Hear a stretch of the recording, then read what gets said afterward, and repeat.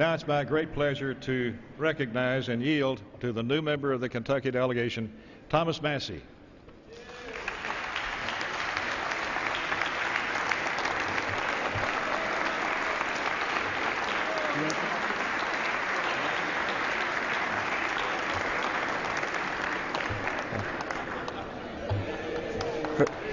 First, I'd like to recognize the great service of Congressman Jeff Davis for the state of Kentucky.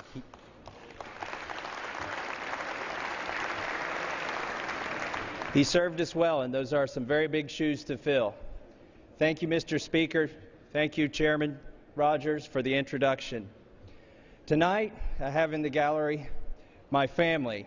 My grandmother is here, my mother is here, and my 4 children, but most of all, my wife, Rhonda, is here.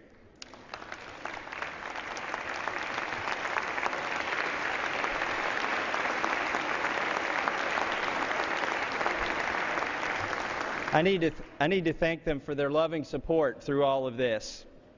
I'm honored to represent the great people of Kentucky's 4th Congressional District. I'll be a staunch defender of the Constitution, an unwavering advocate for personal liberties, economic freedom, and fiscal responsibility.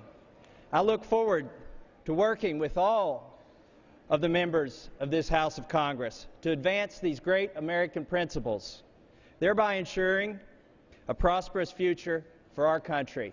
Thank you. May God bless America.